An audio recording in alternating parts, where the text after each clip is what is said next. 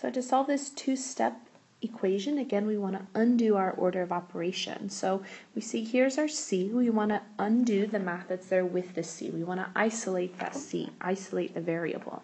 So with it, we have times 9 and we have plus a negative 3. So we're going to undo our adding and subtracting first. We want to get that negative 3 into a value of 0. So we use that with positive 3 to get a 0 pair. That leaves behind 9C equals negative 36 on this side. They're different signs, so we subtract them. Now looking at this step, we have 9 times C equals negative 36. We want to undo our multiplication using division. So we'll divide both sides by 9 in order to isolate C. Just a side note, if this, for example, was a negative 9, we would have to also divide by negative 9.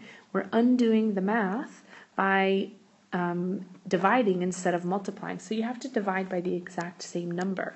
So here we have 9C, we divide by 9 on both sides, and we end up there with C equals negative 4. To check to see if that's our correct solution, we'll plug it back into the equation.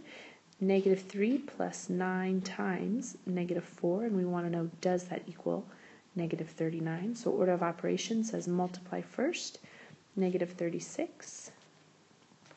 Negative 3 plus negative 36 equals negative 39, which is what the equation said. So we know we have a correct answer. C equals negative 4.